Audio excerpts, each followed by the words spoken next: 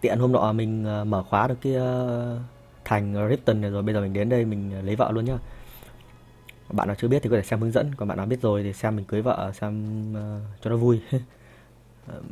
Cái thằng mình nói chung là mình không nhớ được nhiều nội dung, mình cả chả nhớ nói gì, làm sao mà nhớ tên cái thằng làm đám cưới được cơ chứ. Nhưng mà trông nó trẻ lắm, nhìn nó đảm bảo mình sẽ nhận ra ngay.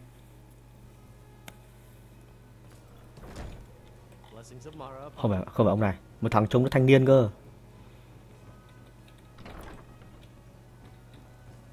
Nó hay ngồi cái quán rượu, nếu nó không ở đây thì mình phải đi tìm một quán rượu.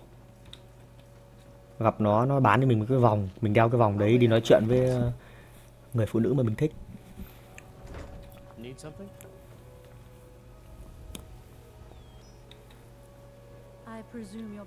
Đi đường phải để ý, đề phòng nó đang đi trên chợ thì sẽ thấy nó.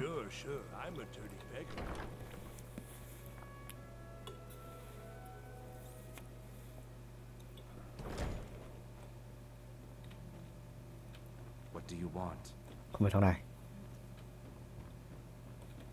Hay đợi đến tối nhỉ?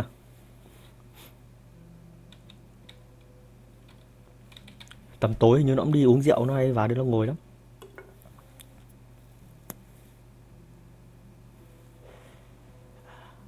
Ba, hai, một.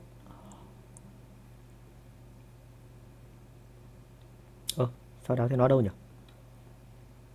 Hay đi ngủ mẹ rồi. Lại về lại cái nhà thờ xem nào.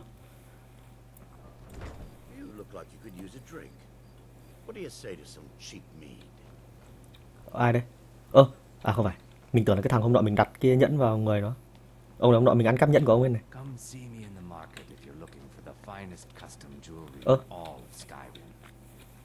Kinh doanh thế nào?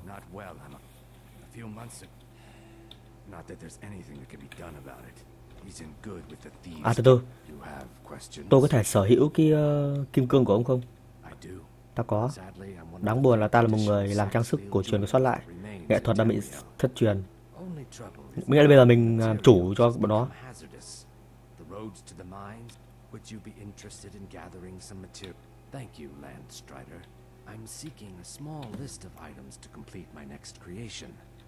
Ok. Ngà voi thì mình có, nhưng mình để trong cất ở trong nhà mất rồi. Bây giờ mình phải tìm cái thằng làm đám cưới đã cơ. Hình như đây thì phải. Không phải rồi. Trông cũng trẻ trẻ như vậy đấy. Nhưng mình tóc nó màu vàng thì phải. Hình như đây.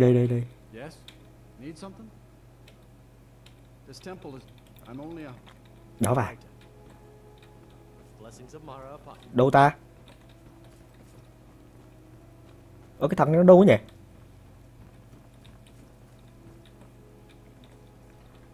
Đây là con gái. Này, mỡ này. Đợi nó về vậy. 11 giờ đêm rồi đấy. Về chưa? Hứ cái con mẹ mày. Hay đấy. Đệt mỡ mày.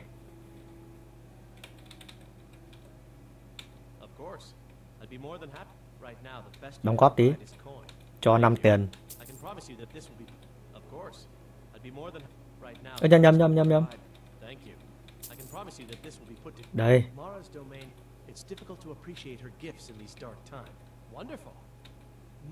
Mara là nữ thần tình yêu, ngôi đền ngày ban phát phước lành, tổ chức đám cưới. Được rồi, tôi có thể tổ chức đám cưới chứ, tất nhiên.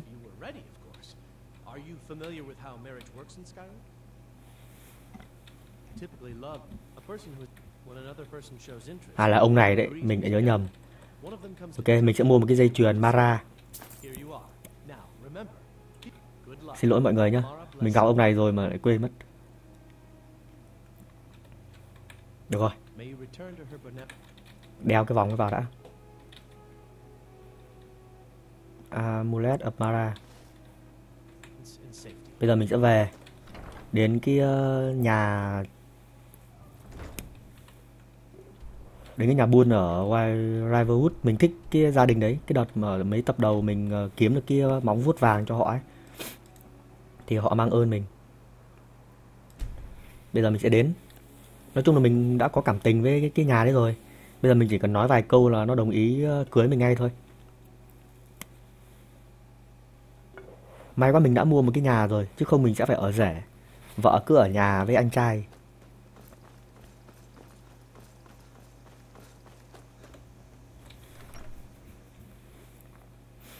Tôi là một chiến binh samurai. Đúng là đeo kiếm kiểu Mỹ.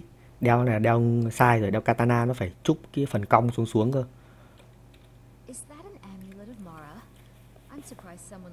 Có thấy tôi thú vị không? À vâng, tại sao lại không đồng ý cơ chứ? Em có thích anh không á hả? Đúng vậy. Vậy là quyết định rồi nhá. Cuộc sống ở Skyrim có thể ngắn thôi, nhưng ít ra đôi ta được có nhau. Trời ơi! Ơi, rồi đi thông báo đám cưới thôi. Trời ơi! Tèn tèn tèn tèn tèn tèn tèn tèn tèn tèn tèn tèn tèn tèn tèn tèn tèn.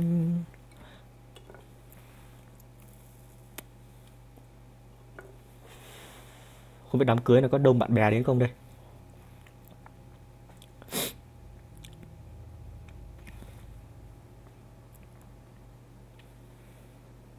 There was a fight down in the Red Wing. The reports are sketchy.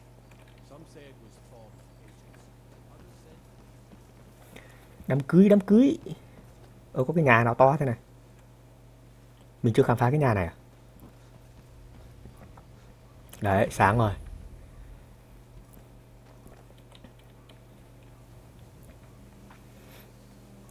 Nhìn cái thanh kiếm cứ lơ lửng ở bên hông thì buồn cười nhỉ. Ít ra nó phải thiết kế một cái dây đeo ấy chứ.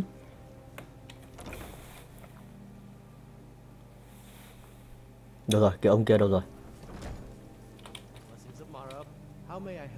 Tôi muốn tổ chức đám cưới ở ngôi đền. Thật vui khi trong thời kỳ gian khổ này tình yêu vẫn đơm hoa kết trái. Trời ơi.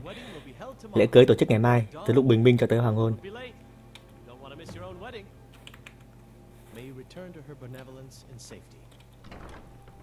Rồi, bây giờ ra ngoài. Đợi. Đợi trọng được nhưng mình muốn đợi ở ngoài cho nó... Xem nào. 10 giờ đêm à? Mình sẽ hẹn đến 6 tiếng nữa. À đâu? 8 tiếng nữa đi. 9 tiếng cho nó sáng đi. 7 rưỡi sáng rồi cho nó có ánh nắng. Mình muốn xem cô dâu có đến từ ngoài không hay là vào trong rồi có sẵn đó. Ở đấy. Con Lydia biến mất rồi này. Nghĩa là nó đang ở trong này rồi đấy. Mình vào đây là nó đang ngồi rồi. Trời ơi, văn võ bá quan đầy đủ.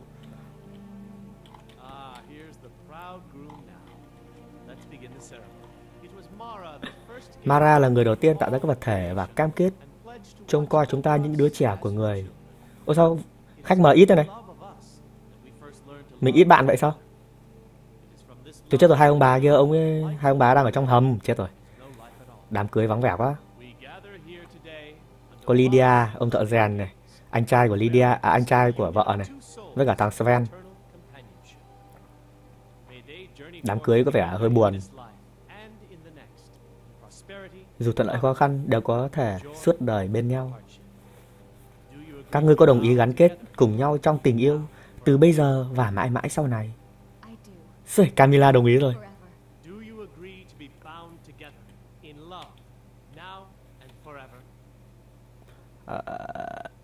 Stop, dừng đám cưới lại, tôi không thể làm tiếp được. Con có bây giờ và mãi mãi. Yeah, đã hoàn thành rồi, cưới xong rồi. Tôi tuyên bố cặp đôi đã là vợ chồng. Ta trao cho con cặp nhẫn được chúc phúc bởi nữ thần Mara. Mong chúng sẽ bảo vệ các con trong cuộc sống lứa đôi phía trước. Chúng đã cưới nhau. Anh có thể luôn luôn ở bên em.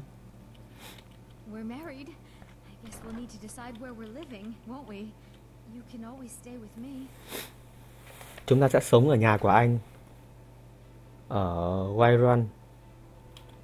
Nhà mới của chúng ta sao? Em sẽ gặp anh tại đó.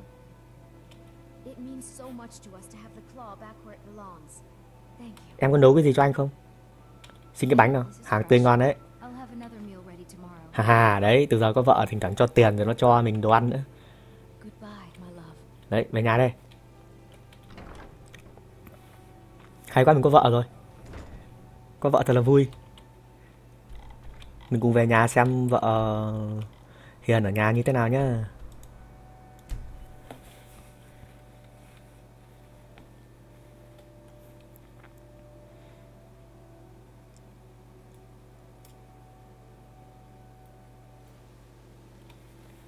Hello vợ yêu, anh về rồi đây. Sao con này nó lại trong nhà mình ra? Bọn mày đồng tính à? You tried mercenary work? Đéo làm lính đánh thuê đâu. Mẹ đẳng cấp tao sao phải đi làm lính đánh thuê cho chúng mày.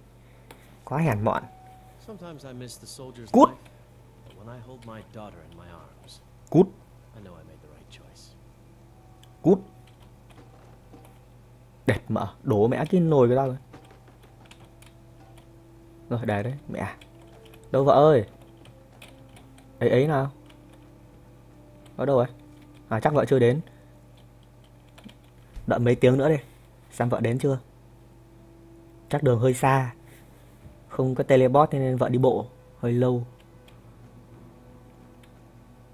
Yeah, vợ đây rồi, vợ ơi, anh yêu em. It's a wonderful house, my love. Có thứ gì để bán không á? Mind, I'm going to start a small store. Some may call this junk. Ô, Me, I call them treasures. vợ bây giờ còn bán đồ cho mình luôn ấy. Khắm thật. Mua mấy cái mở khóa cái. Hay quá. Giờ có cả shop trong nhà nữa. Goodbye, my love. Ok, anh đi với Lydia đây. Tiếc quá nhỉ, mình với Lydia không cặp bồ được, chứ không thì vui. Đám cưới đã tổ chức thật là hoành tráng. Yeah, mình có vợ rồi. Yeah.